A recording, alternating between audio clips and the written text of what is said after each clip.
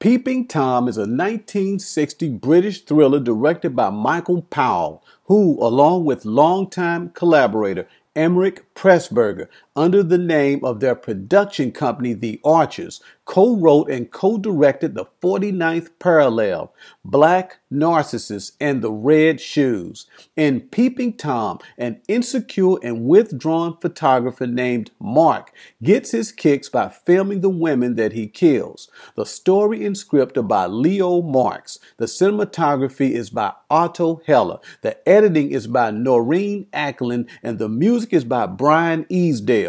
The all-British cast includes Carl Bohm, Maura Shearer, Anna Massey, Maxine Audley, and Pamela Green. Peeping Tom was controversial in its day, had a detrimental effect on Michael Powell's career in the UK, and was also cited by the National League of Decency as morally objectionable for its depictions of voyeurism and sadism. Mark is a loner and has no friends except for his camera, which he takes with him everywhere he goes. In the opening scene, he films a prostitute while murdering her. Mark owns an apartment building that he inherited from his father. One day, he invites a tenant, a young woman named Helen, into his apartment and shows her home movies of his childhood. His father liked to photograph him sleeping and would put lizards in his bed to scare him. His father also liked to spy on people and film them with his camera. He even bought Mark a camera for his birthday. Helen is creeped out by his father, but she is naive and too fascinated with Mark to suspect him of being like his father. Mark has a studio above a magazine shop where he takes pictures of naked models. He also has a job as an assistant photographer on a movie set. His goal is to one day be a film director. One night, Mark and an aspiring actress named Vivian sneak onto the film set to shoot their own movie. Mark instructs Vivian to act afraid for a close-up shot, and when she can't, he shows her the spike on the leg of his camera tripod and kills her. Helen lives with her blind mother, Miss Stevenson, whose other senses are heightened, and she knows that something is not right with Mark despite his normal appearance. She orders him to stay away from her daughter. Vivian's body is discovered on the movie set inside of a large trunk, and Mark becomes the police inspector's main suspect. With time running out, Mark turns his attention to completing the film documentary that his father originally started. Peeping Tom takes acting to its logical extreme by comparing Mark and his victims with the bad actress of the film within this film called The Walls Are Closing In. Where the film director cannot get this actress to act real, Mark gets his victims to act real through the use of fear. The difference between the actress on the film set and Mark's victims are that artificial or vicarious experiences can never be a true substitute for real experiences.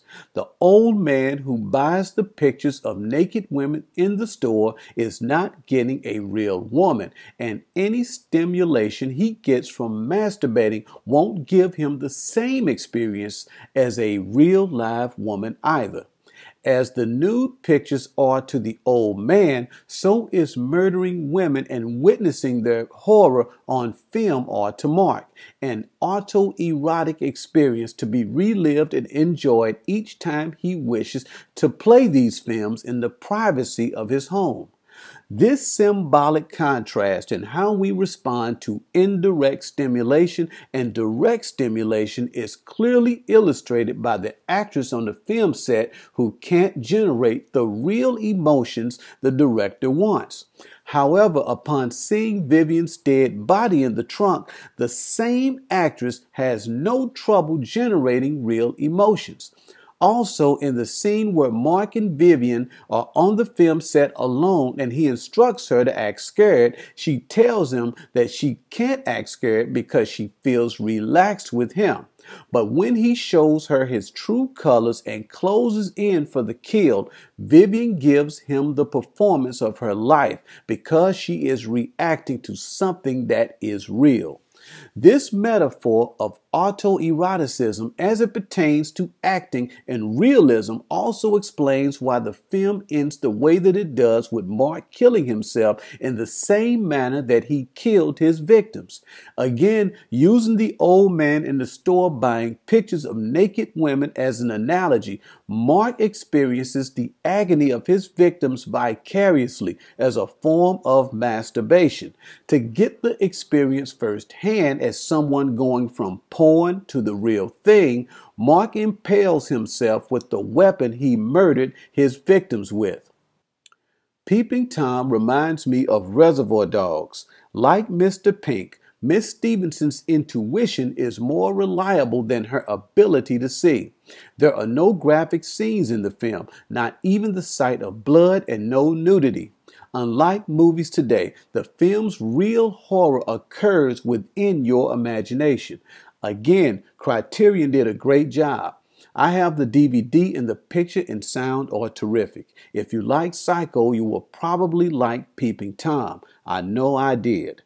Thanks for watching this video review and analysis of director Michael Powell's 1960 British thriller Peeping Tom, starring Carl Bohm and Maura Shearer. If you like this video, I would appreciate a thumbs up. Also, I would appreciate it if you would leave a comment, and also, but most importantly, subscribe to my channel for more quality reviews such as this one. Thank you, and I will see you next time.